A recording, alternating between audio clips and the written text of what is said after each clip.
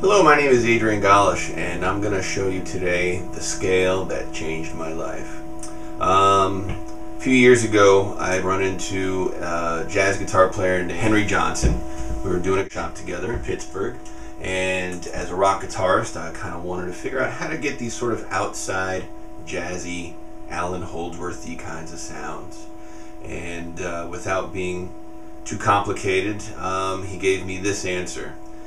Anytime you're using the minor pentatonic scale, the one that we all know and love,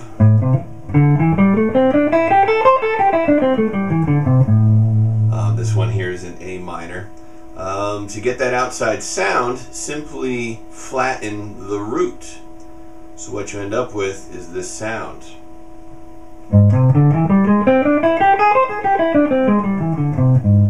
So you have your root here, it's flattened, flattened again,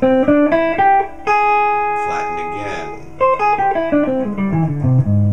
And the key to using this sound is not to stay on this scale for very long, but to eventually have it resolve back to the regular minor scale. Here would be an example.